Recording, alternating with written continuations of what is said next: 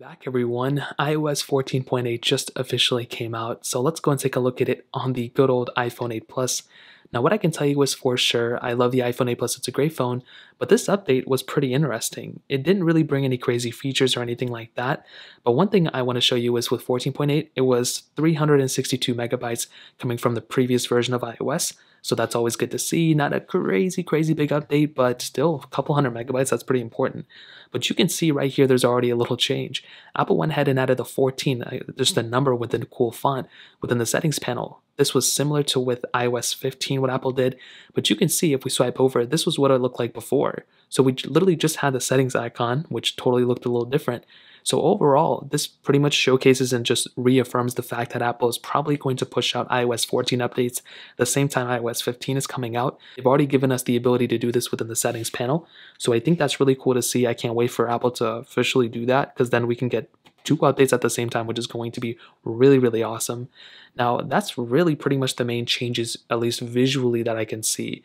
There's no like features added as far as I can tell. There's no like UI changes. Pretty much the main change that happened is with the security fixes and security bugs that Apple went ahead and patched. So there was one little exploit that specifically with PDFs, some people would be able to, I guess, download a PDF, embed some code within there, and exploit your specific device. Very uncool. I hate any exploits that risk security concerns. I guess jailbreaking. I guess I'm a hypocrite because of that. But for sure, Apple went ahead and patched that, which is good to see. I like seeing those type of things.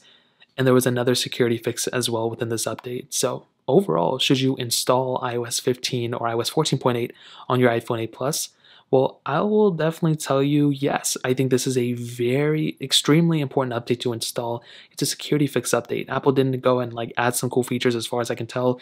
No UI changes as far as I can tell either. But the better question is, should you install iOS 15 when that comes out? That's coming out tomorrow or sometime like within the next week or two. And without a doubt, I would highly recommend you to not install iOS 15 on any iPhone that you own. That is just asking for trouble. You're going to have a ton of issues, and I would recommend you to stay on iOS 14. Even like 14.5 is going to be more stable than iOS 15. The longer you wait, the better experience you'll have. But with 14.8, I would highly recommend you to install this update.